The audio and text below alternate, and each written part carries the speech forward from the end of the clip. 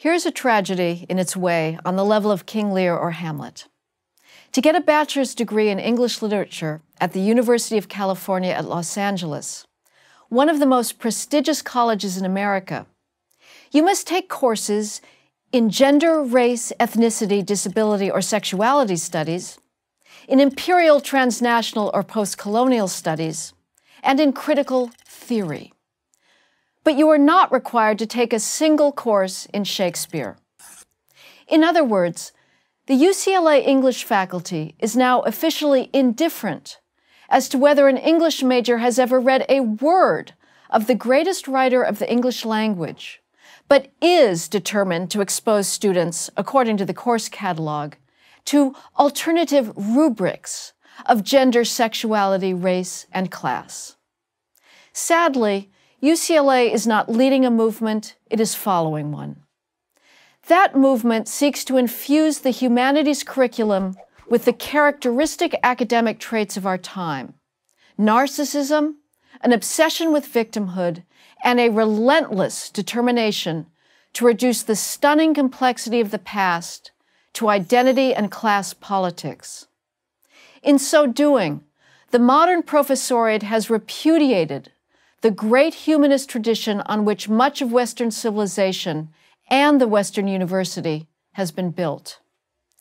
That tradition was founded on an all-consuming desire to engage with the genius of the past. The 14th century Florentine poet Francesco Petrarch triggered the explosion of knowledge known today as the Renaissance with his discovery of Livy's monumental history of Rome and the letters of Cicero, the Roman statesman whose ideas would inspire the likes of John Adams and Thomas Jefferson. Petrarch's burning drive to recover the lost cultures of Greece and Rome was widely shared and propelled the Renaissance humanists to search for long-forgotten manuscripts in remote castles and monasteries across Europe. The great universities spread this new knowledge across the Western world, teaching it to students who in turn taught it to the next generation. Now compare the classical humanists' hunger for learning with the resentment of a Columbia University student who had been required by Columbia's freshman core curriculum to study Mozart. "Why did I have to listen to this Mozart?" she complained. "My problem with the core is that it upholds the premises of white supremacy and racism. There are no women, no people of color." These are not the idiosyncratic thoughts of one foolish student. They represent the dominant ideology in the humanities today.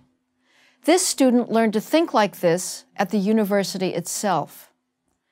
Rather than encouraging students to engage with the great minds of the past, today's humanities professors seek only to confirm their own worldview.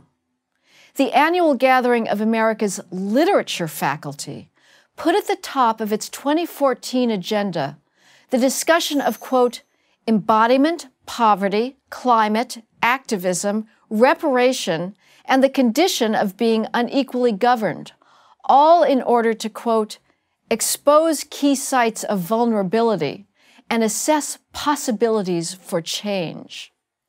Lost in this political posturing is the only true justification for the humanities: to provide knowledge.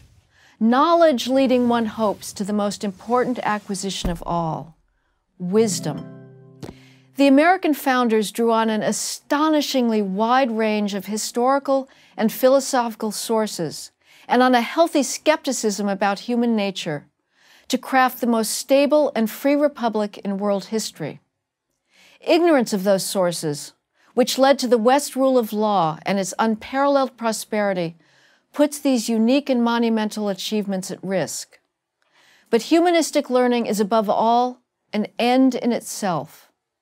It is simply better to escape one's narrow, self-centered mind and to live inside the prose of George Eliot, the music of Bach, or the art of Van Dyck than never to have done so. Ultimately, it is the loving duty we owe those writers, artists, and thinkers whose works made our world possible. The academic narcissist, oblivious to beauty and nobility, knows none of this. That's bad enough, but to deny such glorious knowledge and wisdom to students, that's a tragedy on a Shakespearean scale. I'm Heather McDonald of the Manhattan Institute for Prager University. To subscribe to our YouTube channel, click here. To help keep our videos free, donate here.